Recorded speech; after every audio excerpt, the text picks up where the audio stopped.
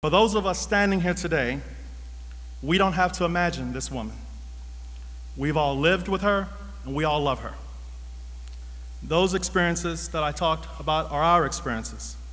This woman I've been speaking about is our mother.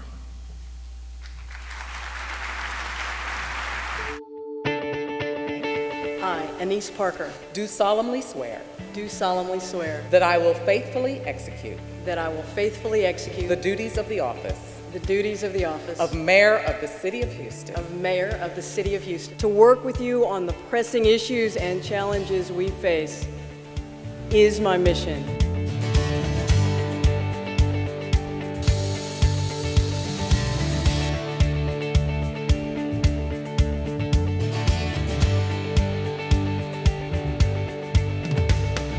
And we're going to stay aggressive in targeting illegal guns, drugs, and gangs.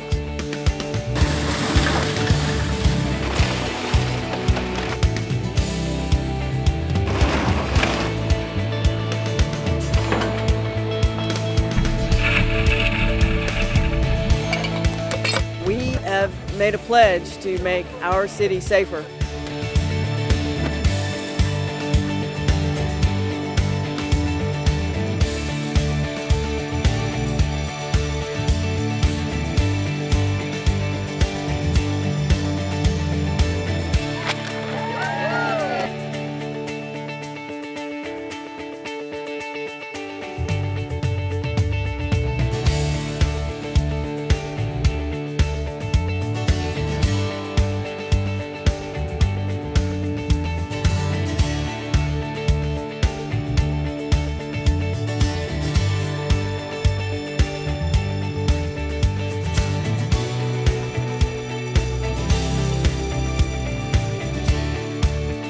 The ordinance passes 11 votes to 6 votes.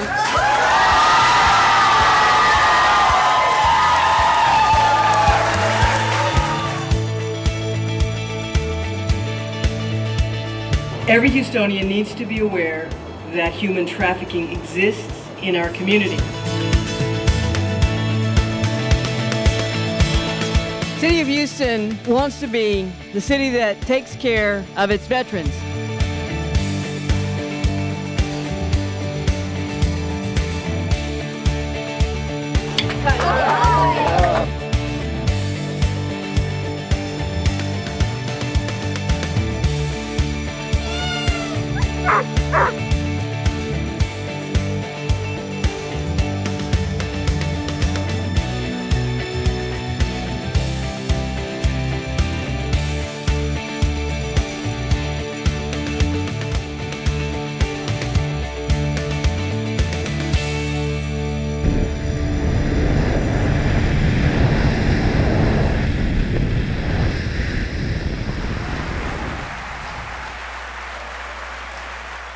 The heart, the soul, the courage of our mother and your mayor, I'm proud to present to you Mayor Annise Parker.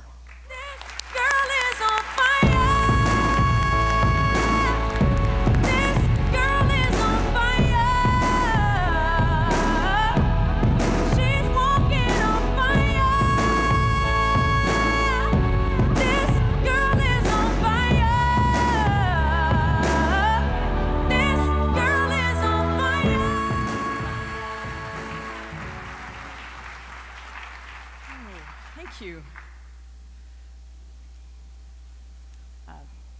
To the kids, I want to say thank you very much. That was lovely. Javon, thank you. And to the girls. Hard on the mascara, but good for the heart. I also want to acknowledge that I'm joined today by my wife, Kathy Hubbard, and it feels really great to be able to say that.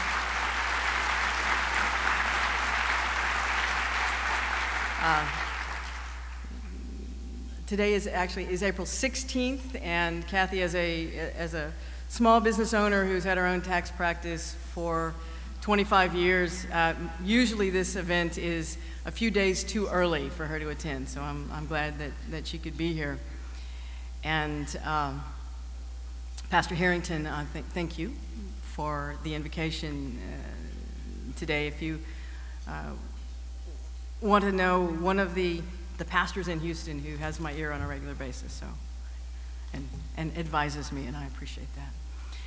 I want to thank the number of elected officials who are here, particularly the large showing from Houston City Council. While this is a strong mayor system and I have a lot of the authority, policy comes through City Council, and I'm always aware of that, and I recognize their independence as elected officials, and I appreciate their support of the many initiatives that you saw listed on the screen. They would not have happened without the Houston City Council, and a thanks to all of the other public officials who are here. So thank you again.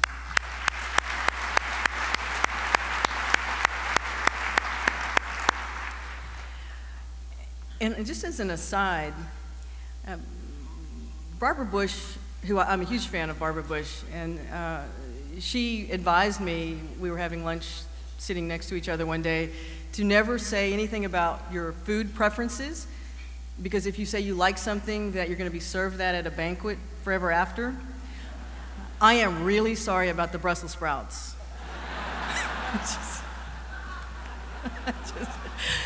Yeah.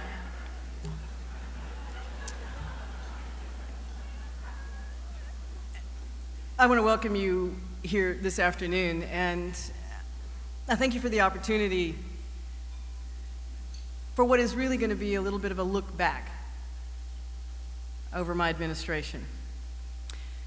Today I stand before you for the 6th and final time, and I admit it is a somewhat bittersweet occasion.